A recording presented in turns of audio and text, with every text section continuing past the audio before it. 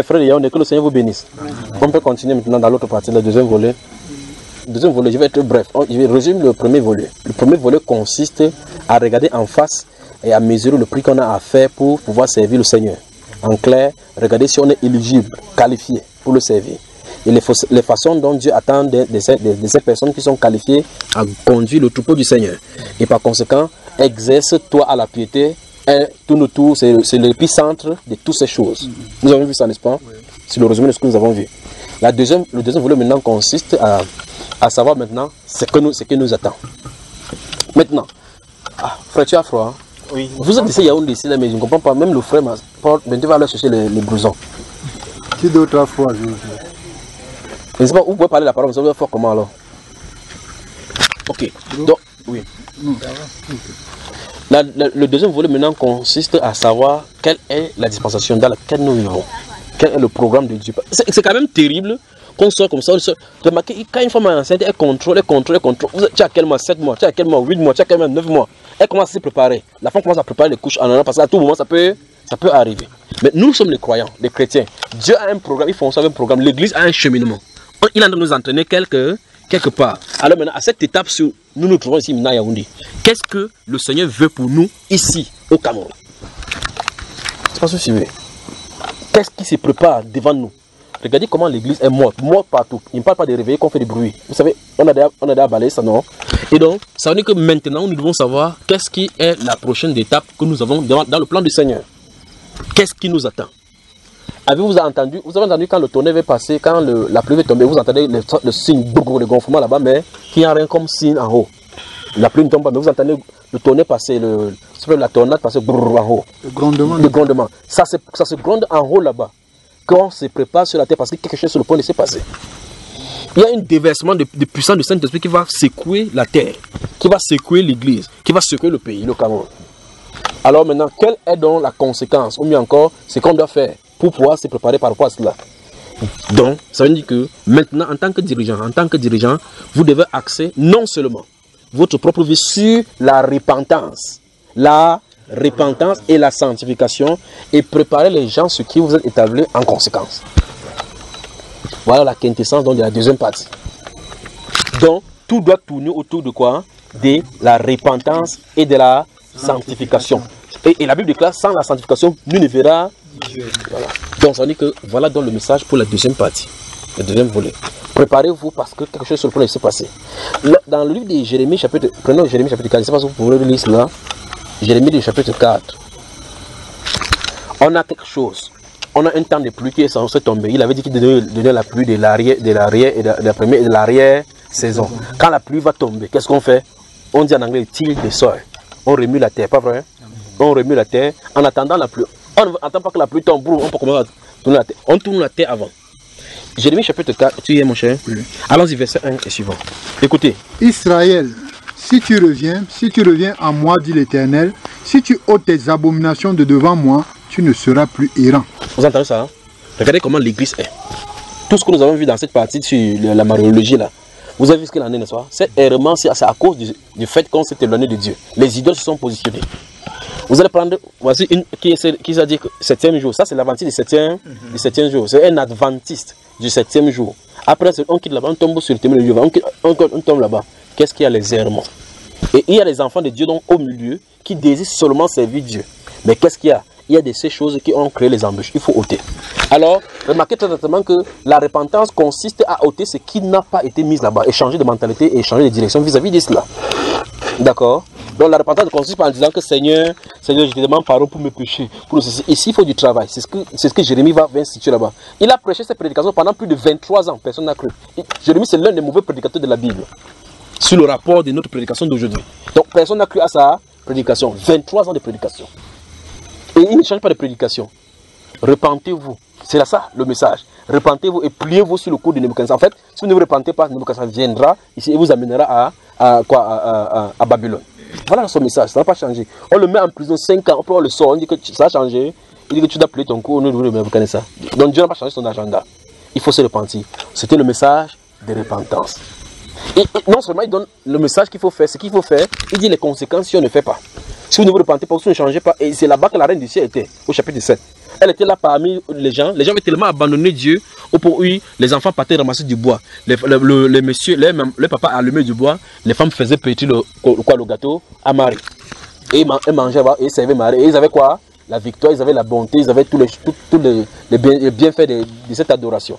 Mais ils faisaient comme ça, ils étaient riches, ils étaient dans la bonté, dans l'abondance, mais ils étaient éloignés de Dieu. Petit à petit, l'abondance et l'idolâtrie les ont éloignés du vrai culte. Qu'est-ce que Dieu reprochait à Israël? Du fait qu'ils ont abandonné Dieu pour commencer à servir d'autres divinités. Comment faire? En ajoutant ce que Dieu n'avait pas ajouté. Oui, en ajoutant. Et le prophète Élie, quand il les a confrontés sur la montagne dans 1 roi chapitre 18 et 19, il a dit jusqu'à quand clocherez-vous de deux côtés? Si Baal est Dieu, allez vers lui. Si c'est l'Éternel, suivez-le. Et suivre Dieu, c'est quoi? C'est obéir à son commandement. Dans Deutéronome 4, au verset 2, il a dit qu'Israël écoute, que l'Éternel, ce commandement que l'Éternel te prescrit aujourd'hui, tu n'y ajouteras rien, tu n'y retrancheras rien, mais tu observeras tel que c'est écrit. Et on a surpris que les gens ajoutent petit à petit. Petit à petit. Dieu ne confirmera point les paroles qu'il n'a pas dites. Il ne confirmera pas. Ah non, non, j'ai quand même dit ici, mais ici c'est un pourcentage, ici Dieu va comprendre. Non, non, non, non. Si ce n'est pas lui qui a donné la parole, il ne restera pas derrière. Alors il dit, Israël, si tu reviens en notant tes abominations, vous voyez effectivement, si on ôte les abominations, ce qui crée obstacle, il faut les ôter. Il faut les ôter, les enlever, les dégager. C'est ça, frère? Yes. Donc, vous voyez qu'il y a un prix à payer. Il y aura des décisions dans nos vies que nous devons prendre qui vont coûter les amitiés, coûter des relations, coûter même notre propre vie charnelle ici. Mais ce sera nécessaire pour avancer. Ça sera nécessaire. En tout cas, si vous ne faites pas cette séparation, le Saint-Esprit vient, ça va créer la séparation. Continuons. Verset 2. Si tu jures, l'Éternel est vivant, avec vérité, avec droiture et avec justice, alors les nations seront bénies en lui et se glorifieront en lui. Car ainsi parle l'Éternel aux hommes de Juda et de Jérusalem. Écoutez bien. Défrichez-vous un champ nouveau. Soulignez ça. Voici quelqu'un, les gens qui sont dans la perdition, disloqués par les abominations, qu'ils ont les embûches qu'ils ont tendues devant le Seigneur. Dieu prononce une parole qui en est d'arriver. Il dit, car ainsi parle l'Éternel aux hommes de Juda et de Jérusalem. Il dit, défrichez-vous un champ nouveau. Voilà en quoi consiste donc le deuxième volet. Vous devez défricher un champ nouveau. Maintenant, pour ceux qui vont au champ, vous devez comprendre ce que le prophète André dit ici. Un champ nouveau, vous allez défricher. Maintenant, vous ne partez pas au champ tout simplement, regardez bien le champ en bas là-bas. En saison pluvieuse, ou bien en saison, regardez partout les herbes. Vous ne pouvez pas prendre tout simplement le maïs, vous ouvrez comme ça, vous semez. Vous ne pouvez pas récolter quelque chose de grand là-bas. Pas vrai? Il faut d'abord défricher. Il dit défrichez-vous un champ nouveau. Et il dit quoi encore? Et ne semez pas parmi les épines. En tout cas, voilà ça. Vous ne pouvez pas semer parmi les épines. Vous ne pouvez pas commencer à dire, maintenant il faut qu'il prenne la sainte doctrine. Vous ne pouvez pas dire, il faut qu'il commence à prendre la sainte doctrine parce qu'il a écouté la parole de Dieu. Vous avez un acte à faire. Il faut une nette séparation. Il faut un nettoyage. Il faut une sanctification. D'abord propre. Parce que sinon, vous allez commencer à avoir, remarquez bien, vous allez semer le maïs. Certains maïs vont sortir quand même avec des épis. Comme ce maïs que j'ai vu cette nuit-ci, c'est quand même terrible ça. Et puis vous voyez effectivement d'autres qui sortent étouffés. Pas vrai? Or le but de ce maïs que tu as semé, c'est pas que certains sortent étouffés et certains ne sont pas étouffés. C'est que le champ de maïs donne chaque maïs. On casse, on met là-bas pour pouvoir utiliser. Pas vrai? Il dit défricher son sang nouveau. Parce qu'en défrichant, on fait sortir d'abord les épines, les ronces, pas vrai? Et là maintenant on peut semer. Il dit que défrichez-vous et ne semez pas parmi les épines. Alors vous allez noter en disant quelles sont les épines. Parce que vous avez un champ et vous savez très attentivement que le champ ici c'est le cœur. Dans le livre de Luc chapitre 8, il dit qu'un homme sortit pour semer sa sémence. Vous voyez cela? Une partie tombe sur les endroits pierreux, dans les endroits des épines, sur la bonne terre. Et la bonne terre, vous voyez que c'est le champ ici, c'est la bonne terre, c'est la terre. Et donc vous voyez que c'est le cœur. Et donc cet homme-ci, la personne qui a reçu la sémence sur la bonne terre a produit 1 pour 1000, ainsi de suite. C'est pas ça, frère? Mais celui qui sème parmi les épines, il dit que ça pousse quand même. À un moment donné, donc, à cause des soucis de la vie, vous voyez cela? Quand Jésus interprète, il dit que celui qui a reçu la sémence parmi les épines, c'est un genre d'homme qui reçoit la parole de Dieu pour un temps. Et en qui la parole ne produit pas parce que les soucis, vous avez vu ça? Les soucis de la vie, les soucis du siècle, étouffent et la rendent infructueuse. Donc vous voyez que pour que la parole pousse, il faut discerner le cœur là. Disséquer, défricher, fouiller, chercher les motivations jusqu'à ce que ce soit préparé. Si vous dites, j'attends que le Saint-Esprit vienne pour qu'il guérisse les gens, pour que les gens voient que c'est que ce ne serait pas pour cela. Cherchez tout simplement à adorer le Seigneur d'abord. Il faut que ce soit lui et qu'il te place à la place qu'il faut. Donc il faut un nettoyage dans le cœur. travailler contre les mauvaises pensées. C'est à l'intérieur ça se trouve. Les meurtres, les adultères, les impurités, tout ça c'est dans le cœur ça se trouve, dit le Saint-Esprit. Et donc c'est ça, donc il dit c'est ça qui est en l'homme, c'est ça qui souille l'homme. Il faut que ce soit nettoyé. Heureux ceux qui ont le cœur pur, car ils verront Dieu. Comment avoir le cœur pur? Mon fils, donne-moi ton cœur. Dans Proverbe chapitre 28, verset 26, il dit mon fils, donne-moi ton cœur. Celui qui a confiance en son propre cœur est un insensé. Parce qu'il y a des choses à l'intérieur. Tortueux, dit-il. La Bible dit que le cœur de l'homme est tortueux et méchant par-dessus tout. Qui peut le connaître? Et quelqu'un tape sa poitrine et dit que je connais qui je suis. Je connais ma force de frappe. Un jour, il fait un acte comme ça, lui-même se surprend, il dit mais vraiment toi qui fais ça. Il parle comme ça lui-même. Hein. Il dit c'est vraiment toi qui as fait ça. Parce qu'en réalité, toi-même, tu t'es surpris en train de faire cela. Le cœur, méchant, tortueux. Qui veut nous pousser à des actes que nous n'aimerions pas faire. Dans une autre partie, si nous avons vu comment on a lu là-bas, dans Proverbe chapitre 4, verset 23, il dit garde ton cœur plus que toute autre chose, car de lui viennent les sources de la vie. Alors, cette étape se consiste à défricher un champ nouveau, c'est-à-dire travailler et axer dans la repentance de tout notre être. Notez 2 Corinthiens chapitre 7, verset 1. 2 Corinthiens chapitre 7, verset 1 encore. Notez. 2 Corinthiens chapitre 7, verset 1. Chapitre 6, verset même 2 Corinthiens.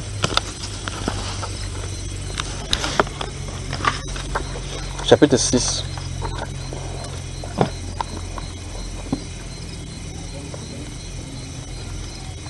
Verset 14 à 17.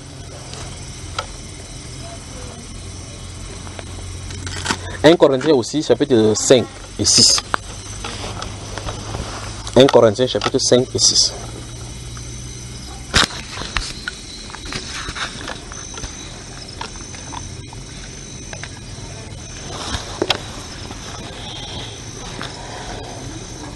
Un Pierre chapitre 4.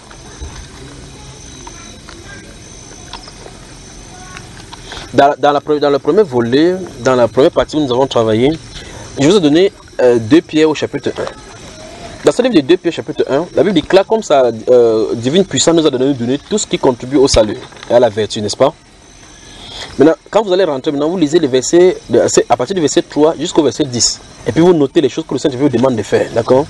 Il dit dans 2 Pierre, chapitre 1, vous lisez du verset 3 jusqu'au verset 10. Vous travaillez de cela, les versets. Il faut faire rejoindre à votre foi la vertu, la patience. On dit que faites donc tous vos efforts pour vous joindre à telle chose, telle chose.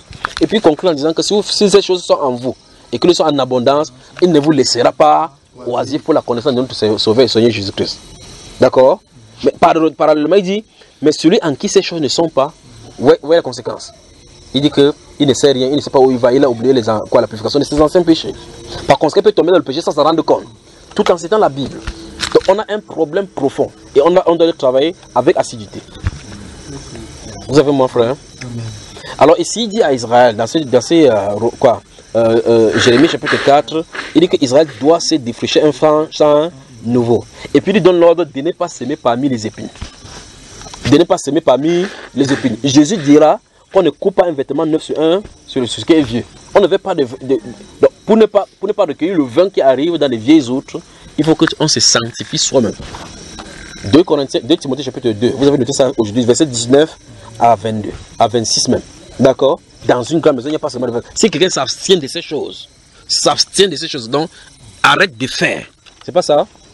Il sera un vase d'honneur. Donc, pour être un vase d'honneur, avec contenant ce trésor-ci, ce grand trésor-ci qui appartient à Dieu, il faut se préparer. Il faut que le vase soit prêt pour le service. Sanctifié pour le service. Sanctifié, mis à part. Les ustensiles de l'ancienne alliance, quand c'était ustensiles, les gens prenaient de l'or et autre là-bas, beaucoup d'oreilles, pendant d'oreilles, ainsi de suite, bracelets pour venir faire. Quand on a fondu cela, c'était là. Dès que c'était sanctifié, c'était prêt pour être entré dans le service. Toute personne qui touchait était sanctifiée et touchait maintenant les choses de Dieu. Vous voyez cela? Notre corps est le temple du Saint-Esprit. On doit le considérer comme tel. Glorifiez donc Dieu dans votre corps et dans votre esprit qui appartiennent à Dieu. Comme ça appartient à Dieu, je n'ai pas le droit de faire de mon corps n'importe quoi que je veux. Ça doit être bien assimilé. Je dois bien assimiler cela pour comprendre que de mon corps, je ne dois plus rien faire. Quand on comprend cela, les gens qui font le maquillage, ils font le jeu, quand on prêche, ils croient peut-être parce qu'ils n'ont pas entré en profondeur. S'ils entrent en profondeur, ils comprennent qu'ils n'ont pas le droit de faire sur le corps ce qu'ils veulent. glorifié. Donc, le jour que Christ est allé à la croix, payer le prix, il a pris droit de propriété sur tout l'univers. Tout l'univers. Vous voyez ça, frère? Tout l'univers. La Bible dit que vous ne vous appartenez point à vous-même. Dans 2 Corinthiens chapitre 5, le verset 15 dit que nous estimons que si un seul est mort pour tous, alors tous dont maintenant doivent vivre et consacrer leur vie pour celui qui est mort et ressuscité pour eux. Donc ça veut dire que si Christ est mort pour moi, ma vie ne m'appartient plus. C'est à lui. Et par conséquent, il ne doit plus me préserver ma vie parce que lui, il veille sur ça. Quand il veille sur ça, quelles sont les choses qu'il me demande de faire? Je dois vivre d'après sa parole. Pour vivre d'après sa parole, je dois marcher comme il en est. Mais avant cela, pour entrer en action, il faut faire quoi? La repentance. Parce qu'avant, chacun suivait sa propre voie, comme dit la Bible. Nous étions tous errants, chacun suivait sa propre voie. Et puis Dieu a fait retomber sur lui l'iniquité. Il faut la repentance. Donc, accès, c'est là devant nous. À partir de l'année prochaine, ça sera Dieu ici au pays. Mais ça va accentuer comme ça au milieu de l'église. Ce qui est d'arriver dans le pays sur le plan politique ou d'abord démographique, c'est un bouleversement que Dieu en a de faire. Regardez bien. Vous savez, quand la sauce est au feu, vous mettez le sel comme ça. Vous mettez ce pain dans un endroit. On prend le bâton là, vous appelez les cuillères. Et puis on tourne comme ça. Quand on tourne comme ça, si le sel était à l'intérieur, il est balance, il est balance. Dieu est en train de tourner cette nation. Les gens ne voient pas comment il est en train de faire. Il est en train de tourner. Les choses vont changer. Les conditions vont changer. Le gouvernement va changer. Il va changer ce pays ici. Ça, c'est à cause de nous. Il a de bouleverser parce qu'il va entrer dans tous les strates, depuis le gouvernement là jusqu'au bas peuple. Dieu va s'installer. On a un rôle à jouer. L'église va encore une fois et de plus être forte pour la première fois dans cette nation. L'église sera forte dans cette nation. Pas les ridicules qu'on fait aux pasteurs, mais on entend que les pasteurs ont fait n'importe quoi. Sur le plateau de télévision, vous voyez comment les satanistes défient les pasteurs. Ça va changer de camp. Ça va changer de camp. Vous avez un rôle à faire. Nous voici rassemblés ici depuis le matin aujourd'hui. Pas vrai? Nous parlons de Dieu. Vous pensez que l'ennemi, lui, il dort? Non. Pendant que vous dormez en journée, même pour revenir, il ne dort pas. Au contraire, l'ennemi même fait même des réunions en chaîne pour prépare les actions. Quand ils entendent, on déclare ces choses. Parce que la Bible déclare au travers de l'église que les dominations dans le lieu céleste doivent connaître les mystères de Dieu, la sagesse de Dieu. Quand ils entendent, on déclare comme ça, les démons entendent. Ils mettent, on a dit que ça sera fort dans le pays. Vous savez que vous pensez qu'il reste comme ça? Parce que le Saint-Esprit vient pour confronter les puissances ténébreuses. Alors il se prépare en charge pour pouvoir charger sur nous. Ils vont préparer, bombarder, ils vont sortir des décrets, sortir des choses. Ils parlent des célestes. Ils vont sortir des choses maintenant pour distraire. Les distractions seront bien. Dans le lieu de service, on va augmenter le travail pour vous distraire, pour que vous ne soyez pas concentrés dans cette direction-ci. Vous devez veiller. Vous devez veiller. Vous devez veiller pour être préparé. La Bible déclare dans Ephésiens chapitre 6, il dit quoi? Il dit, tenez-vous, il dit, prenez toutes les armes de Dieu. Prenez toutes les armes de Dieu. Afin de pouvoir tenir ferme après avoir tout surmonté. Pour pouvoir tenir ferme, il faut les armes de Dieu. On ne peut pas rester tout simplement, vous avez dit que, ok, frère Junior a dit qu'il y aura le réveil au Cameroun. Réveil, c'est pas comme ça se passe. Il faut se défricher un champ nouveau. On ne sème pas dans les épines. Donc le Saint-Esprit ne viendra pas dans une cœur où il y a la haine. Ça ne peut pas marcher. Vérifiez dans votre Sainte Écriture. Il faut que Dieu justifie ta foi, que ta foi lui est agréable, pour qu'il l'accorde. Vous comprenez ça, frère? Faites tous vos efforts pour joindre à votre foi. Vous avez foi en Jésus-Christ? Oui. J'en ai la tempérance. Vous voyez cela? La science. Ainsi de suite. Et par-dessus tout, ça coiffe par l'amour. Allons-y encore. Car ainsi parle l'Éternel aux hommes de Juda et de Jérusalem. Oui. Défrichez-vous un champ nouveau et ne sémez pas parmi les épines. Oui. Circoncisez-vous pour l'Éternel. Stop. Circoncisez-vous pour l'Éternel. Il dit comme ça aux gens qui sont déjà en disgrâce. Parce que verset 1 dit, Israël revient à ton Dieu et ôte devant ses yeux les abominations. Ça c'est l'exhortation à la repentance. C'est préparer à la visitation du Seigneur. Vous comprenez? C'est ce que Osée chapitre 14, je crois qu'aujourd'hui vous avez donné vraiment ça. Osée chapitre 14, verset 1, 2 et 3 le dit. Vous me suivez, frère? Ok, allons-y. Circoncisez vos cœurs, hommes de Juda et habitants de Jérusalem, oui, de peur que ma colère n'éclate comme un feu et ne s'enflamme, sans qu'on puisse l'éteindre, à cause de la méchanceté de vos actions. Donc les actions ont irrité Dieu. Et Dieu dit que voici la solution de faire avant qu'il ne vienne en action. Parce que quand les gens entendent comme ça, ils sont obligés de se repentir. Et ceux à qui l'appel à la repentance a été fait n'ont pas entendu. Et justement, sa colère est venue, ça les a frappés. Pas vrai, frère? Maintenant, le Seigneur dit, il est sur le point de visiter le pays. Parce qu'il faut qu'il lave le péché de son peuple. Parce que l'église est enfuie dans le péché, entachée dans le péché. Vous remarquez les gens qui luttent avec la fornication, luttent avec la pornographie en milieu de l'église. En milieu de l'église, ça montre que quelque chose ne va pas. Quelque chose se trouve hors. Ces personnes n'ont désir d'entrer cette fois-ci. Où les gens vont vivre véritablement dans la sainteté comme le Seigneur le veut. Tout ce qu'on fait là, on bagarre seulement. Mais il arrive, il va se positionner. Et quand on va prononcer le nom du Seigneur, on va prononcer cela avec révérence. On va prononcer le nom du Seigneur, on va prononcer le nom du Seigneur avec crainte et tremblement. On ne dira plus n'importe quoi que Jésus, les chrétiens ont fait comme ça. Avant d'appeler chrétien, on va savoir de quoi il est question. Comme il a dit, quand il va restaurer les juifs là-bas maintenant, les nations souhaiteraient être bénies par eux. Ils vont dire que allons à Jérusalem pour adorer votre Dieu. Mais peut-être, regardez bien, voilà Israël qu'on a méprisé maintenant. Tout le monde méprise Israël. Ça va changer les camps. Tout comme ça va changer du côté de l'église. Il y a un prix à payer. Je vous conseille d'acheter de moi de l'or éprouvé par le feu. Et une collée pour un de vos yeux afin que vous voyez. Et un vêtement afin que vous marchez. Vous voyez qu'on ne peut pas porter ces vêtements du salut. Le vêtement de la délivrance avec le vêtement de Chinéa. On ne peut pas porter le vêtement de Chinéa. Il a dit qu'il va punir dans le pays tous ceux qui portent des vêtements étrangers. Écoutez ce qu'il dit au peuple. Et vous savez que le vêtement c'est le symbole même de l'autorité. C'est des puissances, des dons spirituels. Vous voyez? Il dit que vous ne pouvez pas mélanger le vêtement de Dieu avec le vêtement sacerdotal de Satan. Le vêtement de Chinéa. Il faut une séparation. Il faut une séparation. Donc l'appel à la repentance. Chacun individuellement, ne fait ça individuellement. Parce que sachez que vous pouvez venir prêcher aux gens comme on a des prêcher, comme ces jeunes garçons que vous entendez là. Il rentre à la maison là-bas, vous savez pas ce que le Saint-Esprit fait dans sa vie. Il change comme ça, le Saint-Esprit tombe sur lui. Tu es étonné de ce que le Saint-Esprit a fait. Vous savez ça, frère? Et demain, la personne qui vous annonce en blaguant dans le péché, il devient au-dessus. Vous dites non, Seigneur, parce que la personne entend, promptement il réagit. Alors, il faut qu'on se prépare. Chaque personne de façon individuelle doit veiller sur sa voie. Il faut rentrer dans la repentance. Je crois que je vais vous envoyer un document, même par WhatsApp, par WhatsApp, pour que vous lisiez de quoi il est question. Tout le travail se réveille ici, pour se préparer pour le réveil. Il faut un travail de façon minutieuse. Que le péché que tu as dans le cœur, qui se passe à l'intérieur de toi, soit dévoilé comme péché. Appelé comme péché. Nettoyer. C'est qu'il faut ôter. Comme on a vu au verset 1, ôter les abominations devant Dieu. Ce que tu sais que Dieu n'aime pas, il faut ôter. Les idoles ne les caressent pas, on ne dit pas que prier sur les idoles, ça va changer. Tu pries sur une idole, ça reste une idole. Les idoles, on les casse, on brûle. On casse, on brûle. Ce qui est idole, on casse, on brûle. On ne dit pas que les idoles, ouais, il peut mettre la peinture, vous savez prier, il met les versets bibliques, c'est ça que ça change. L'idole, c'est l'idole. Vous me suivez, frère? Amen. Vous l'avez bien suivi? Amen. En résumé, il vous faut la consécration à l'œuvre, en regardant dans la bonne direction si vous êtes aligné avec les Écritures. Deuxième chose, il faut regarder, en parlant que vous en avez fait, regarder la direction de la repentance, c'est là où Dieu nous attend, parce que quelque chose est arrivé. Pour appréhender ce qui est en train d'arriver, pour être bénéfique de ce qui arrive, pour que cette pluie-là tombe sur notre terre, et que nous ayons des bonnes semences plus tard, pour pouvoir bien produire les semences, parce qu'il nous a appelés pour qu'on produise des fruits. Il faut se préparer pour dans la repentance. Se préparer dans la repentance. Et pendant que vous en êtes préparé dans la repentance, parler de cette même repentance aux gens, parce que c'est pas seulement pour vous, c'est pour tout le monde. C'est pour ça que je vous en parle. Depuis 2009 qu'il a fait cette promesse-ci. Je suis en train de parler de cela depuis 2009. Depuis 2009, ça arrive ici au pays. Parce que quand j'étais sorti hors de ce pays-ci, il croyait peut-être qu'il devait faire partie comme ça pour toujours. Je ne savais pas pourquoi il me faisait partie. Alors je suis sorti avec toutes mes choses parties. Après, il dit que pourquoi tu m'amènes ici? Toutes mes choses. J'étais hors du pays avec toutes mes choses. Donc je pouvais ne pas rentrer. J'avais mon petit sac comme ça avec toutes mes choses. Il n'y avait plus rien. En tout cas, il n'y en avait rien. Quand je suis sorti comme ça hors du pays, j'ai su que j'étais hors de la frontière du Cameroun. J'avais tout. Il n'y en avait plus rien au Cameroun. Donc si il mourait là-bas, il fait n'importe quoi là-bas. Il n'y avait rien qui avait laissé ici comme m'appartenait. Après, il me dit, je t'ai fait venir ici pour voir, afin que tu voies les abominations qui se font en mon nom, afin que ce qui va venir dans ton pays, ce que je vais faire dans ton pays, vous faites attention de ne pas faire ces mêmes abominations. Donc on fait les choses au nom de Dieu et Dieu n'est pas dedans. C'est-à-dire que faire selon ce qui t'est montré. Ce qui te montre comme vérité, fait. C'est pour ça que depuis 2009, mais tu as fait ça. Il ne peut pas changer de cap. Vous me suivez, frère? Parce qu'il dit chaque fois que le réveil arrive, c'est au Cameroun, c'est pour préparer pour le réveil. Il dit parce que tu fais partie des jeunes gens qui veulent élever l'ancienne nation, c'est pour élever mon nom. C'est ce qu'il a dit depuis 2009.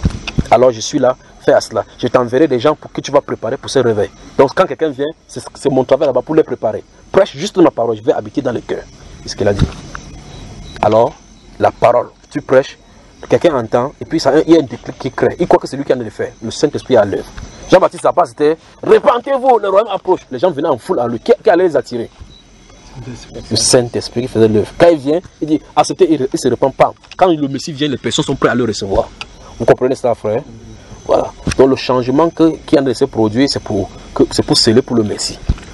C'est pour le Messie. Le Messie arrive à la porte. Et seuls ceux qui auront son esprit le rencontreront. Le moment de l'huile pour le Cameroun arrive. Ne perdons pas cela.